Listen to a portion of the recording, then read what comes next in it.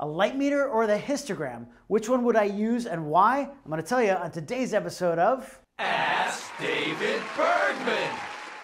Hey there everybody, welcome back. Here I am, as always, answering your photography questions. If you've got photo questions, you know what to do. You go to askdavidbergman.com, submit your question right there on that site. I just might pick it to answer here on a future show. Also, I keep talking about my live concert photography workshops. That's because it's so much fun. I'm going to be around the United States all throughout the fall. I hope you'll join me at a real live arena concert. I teach you how to shoot concerts and really sports action of any kind, and then you get to shoot the show that night. It's kind of a once-in-a-lifetime experience. You go to shootfromthepit.com to check that out. Hope to see you out on the road. All right, I've got a question this week sent in by Pranav G, and Pranav wants to know, light meter versus histogram. What are the pros and cons of each? If you could use one for the rest of your life, which one would it be and why? Pranav, thanks so much for sending in that question. It's really a good one. I had to think about it quite a bit, but I have a very strong feeling on which way I would go with this.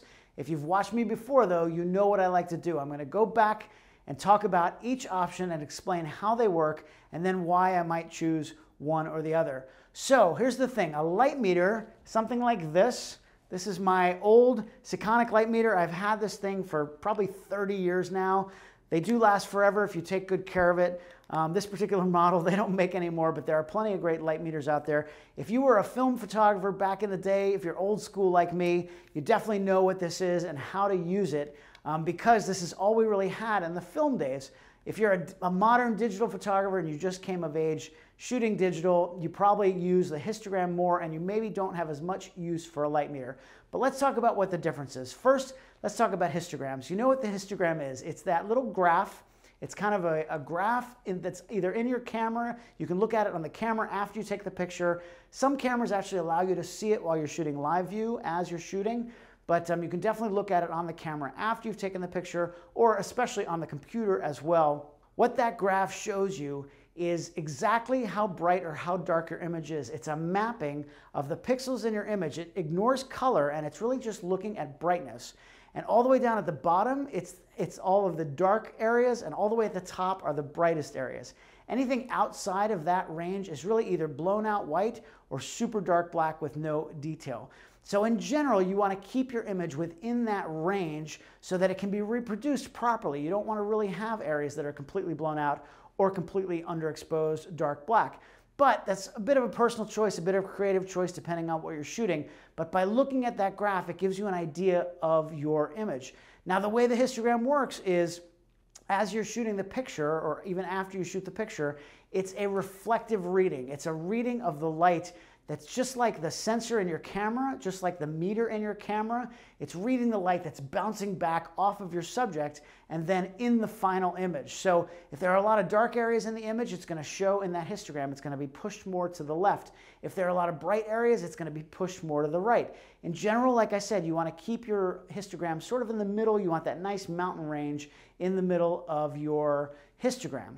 Now that's how a histogram works. Now, a light meter is kind of the opposite. This is not reading reflective light. This is reading incident light. Now, they do make reflective light meters, but most cases what you're using a light meter for is the incident light in the room. So what that means is it's actually reading the light that's hitting your subject, not the light that's bouncing off of your subject. So it's sort of seeing it before the light is coming back into the camera, and it's just reading the amount of light, the power, the number of photons, the amount of light that's hitting your subject, regardless of if your subject is dark or light. It really doesn't matter. It's just reading that ambient light in the room. So it's a very different kind of a reading in that it's reading the incident light instead of the reflective light. So how would you use that? Usually, and this works whether you're using flash or you're using just ambient light, doesn't really matter. You usually want to just read that light as it's hitting your subject, usually on the face if you're doing a portrait, and that way you can see exactly how much light. And it's going to tell you, it's going to give you a readout as far as what corresponding aperture or shutter speed you should use to get the proper exposure based on that amount of light. So we're here today with wonderful Kurt Ozon. We're here in his home studio in Nashville. Thank you, Kurt, for having us here. And by us, I mean me. And so I'm just going to kind of demonstrate how I would use both of these options in a situation like this. Now, we've got Kurt, the wonderfully good-looking Kurt, in front of a black backdrop. He's wearing a dark shirt, a black shirt. He's got a lot of black on his face. He's got a lot of facial hair. He's got dark hair. And then just the light part of the image is really just his skin. So if I was using a camera and just using the histogram, let's pull out a camera. This is the, if you're wondering about gear, this is the Canon R5 mirrorless with the grip on it, the 24-70 2.8, and that's it. I'm just going to shoot ambient light.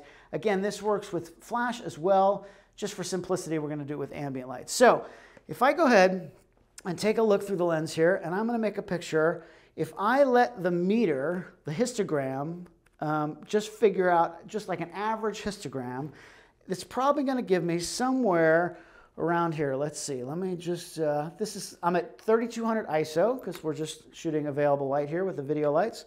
And I'm at 2.8 and let's say 60th of a second.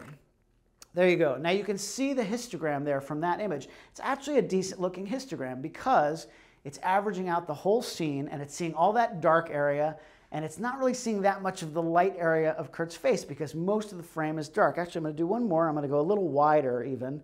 I'm using the eye autofocus, which makes this really easy. And there you go. Now you can see the histogram of that, and it looks pretty darn good.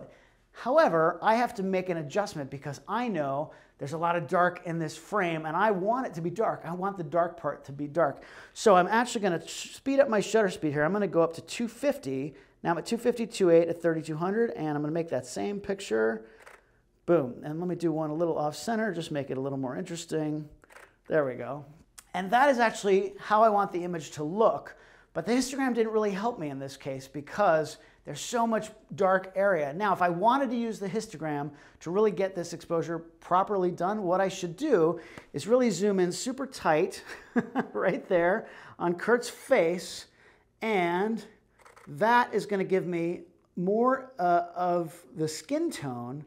That's going to give me a proper histogram because that's the area that I'm most concerned about. I want to expose properly for his skin tone and not as much for his beard or the background. So in that case, to be able to read it from the histogram, that's how I would have to do it. Now, if I was to take the light meter, put the camera down, and I take the light meter here. With a light meter, what you do is you set 2 of the 3 parameters, and then it gives you the third one. So I'm at 3200 ISO, and then I'm going to set my aperture to 2.8, because that's what I'm shooting. And then with an ambient reading, it's really simple. You just push down the button, and it's reading the light on this that's hitting this dome here. This one's a little dirty, so I'm sure it's going to be affected by that. But and it's going to read the light that's hitting. So if I come in here and just put it right in front of Kurt's face and hit that thing, guess what it says? 2/50th of a second, which is exactly what I wanted. It's reading that light that's hitting him directly, and it's telling me the proper exposure for this light in this room is 2/50th of a second. It's not seeing any of the black area. It doesn't care. It's just reading the light that's hitting him. Now again, I still have to use that reading and make adjustments if I want to. If I want that dark area to be lighter, I know that I have to slow down my shutter speed. If I want it to be even darker than that, I have to speed up my shutter speed. But that's a decision that I have to make from a creative standpoint. But as far as just the light that's hitting him, that is the, quote, proper reading, 2/50th of a second at 2.8. And you could see when I shot that image at that exposure that that was the proper image. So to answer your question, if I had to choose one or the other for life and could only use one of them, no question in my mind, the light meter would be the way to go. I just feel like reading that incident light instead of the reflective light. The reflective light is too biased. It's too affected by what is in the frame, whereas a light meter is not. Now again, both have different uses. They're both useful. Histogram is super useful if you're outdoors and you can't really see the screen very well and you want to really read the data to check your exposure. It's absolutely a great way to go. Again, you can see if you've got areas that are blown out or underexposed and will not be reproduced properly. So it's definitely a good tool to have. I'd rather have both of them for different uses, but if I had to pick one, absolutely the light meter is the way I would go. So thanks for sending in that question. I hope that helps. Appreciate it. Remember, if you've got photo questions, you go to AskDavidBergman.com. Send it in. I might answer it on a future show. Also, I hope you're already a subscriber to the Adorama YouTube channel. If not, go ahead and click that button down below. Use that little bell icon. You'll be notified as soon as new shows come out for myself and all the other photo hosts right here on Adorama TV. Remember, I'm back here every Monday at 10 a.m. Eastern with a brand new question. I'll be back here next week, maybe with Kurt, Maybe not. Right here on Ask David Bergman.